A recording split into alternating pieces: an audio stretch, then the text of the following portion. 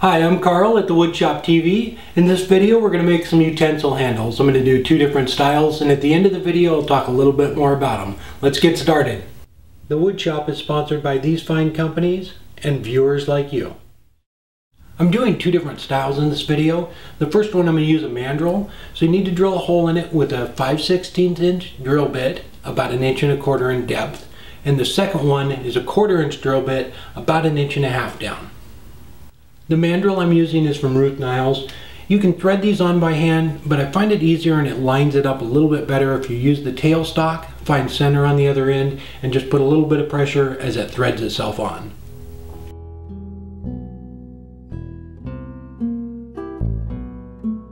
I have the Lathe Fit 3000. I'm going to use an 1.5 inch roughing gouge to true it up, and then switch to a 1/2 inch spindle gouge to shape it.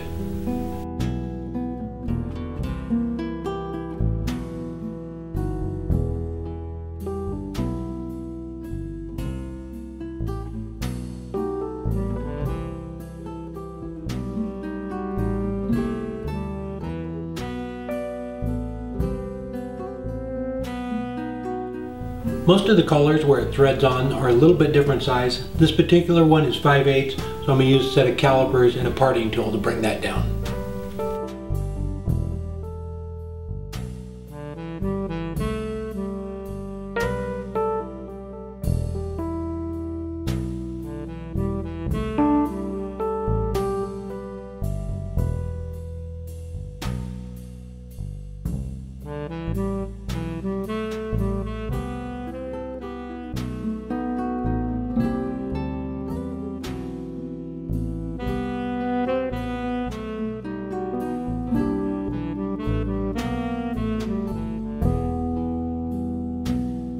After you have it shaped, I would run through a couple of the coarser grits before you part off that little nub at the end, just so it doesn't put too much pressure where it threads into the mandrel.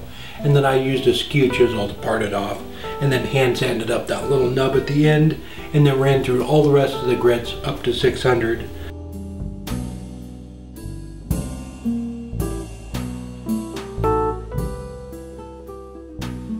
I put 2 coats of clear lacquer on this, and I waited about 2 hours in between coats.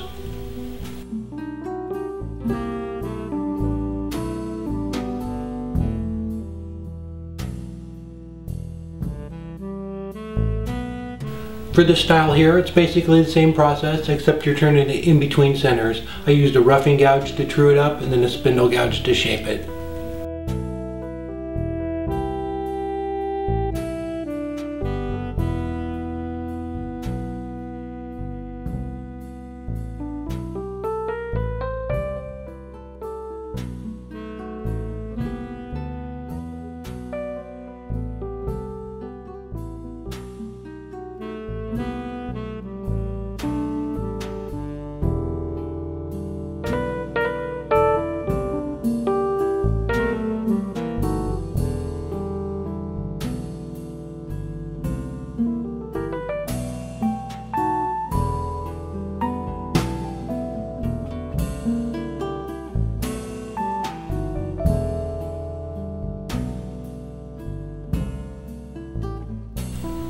Before you part it off, run through all the grits up to 600. That way you only have to do a little bit of touch up at the end.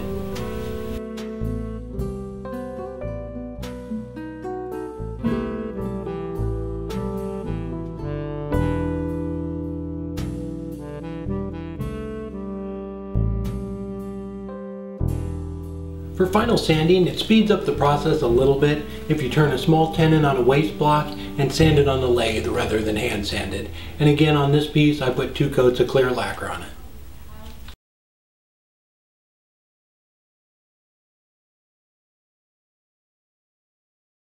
So for this one, you just go a little bit past where it screws on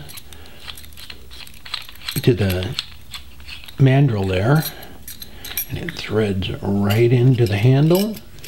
And what's nice about this style here is you don't have to put any glue on it. It's a pretty tight fit.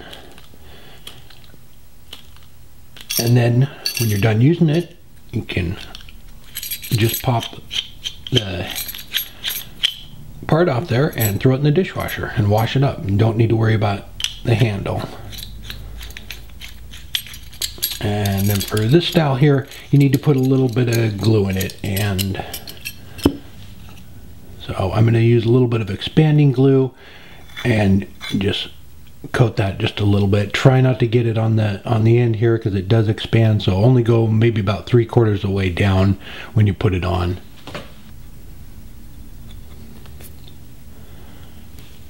A little bit like that, and try not to get it on the outside. And then just kind of coat the inside of it a little bit. Just like that. Let that set up and you're done. I hope you enjoyed the video. I'll put some pictures of all these up at the end too. And the mandrel I used, that's from Ruth Niles. These are great for bottle stoppers too. I'll put a link down below in the description where you can find those.